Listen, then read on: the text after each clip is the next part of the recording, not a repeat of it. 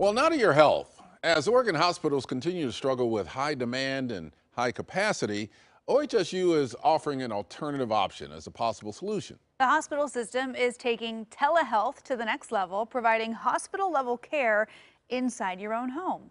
Joining us live with more on the new program is trauma surgeon Dr. Darren Malinowski, who also serves as the Chief Clinical Transformation Officer for OHSU. He's joined by his mother and home patient, Leslie Malinowski. Good morning to you both. Good morning. Thank you. Thanks for having us. Well, thanks so much for joining us. I'm excited to talk about this new program. So, Doctor, can you talk about this new service and why it's becoming so important right now? Yes, thank you for the opportunity to talk about OHSU's Hospital at Home program. It really works by combining care team members coming to a patient's home with telehealth, having other care team members join the patient in their home throughout the day. And it's really important right now because, as you mentioned, there is a shortage of hospital beds. And this program really got off the ground during the COVID pandemic to help find room for the extra patients that were showing up.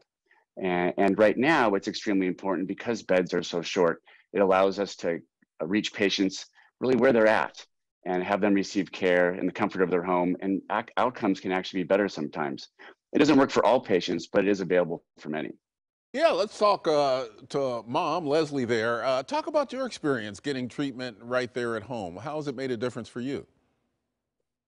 Hospital at home was the perfect setting for me. I had the freedom and comforts of staying at home. I didn't have to get a pet sitter, and I could make my own meals.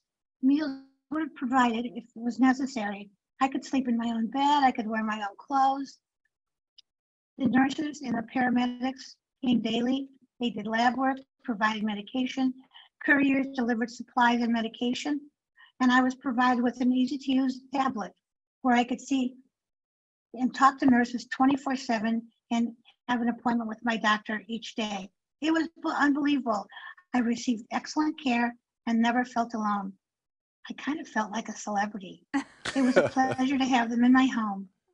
I sincerely hope that more patients get a chance to benefit from the program. It was wonderful. Oh, I love that, the celebrity treatment. Well, Leslie, I hear you on the pet sitting. That's great to not have to worry about, you know, the animals when if you're worried about being away. And I'm sure that anyone who has stayed in the hospital for any length of time would probably agree that if you can, you're going to be more comfortable at home. You know, chances are, you know, that treatment just can feel better.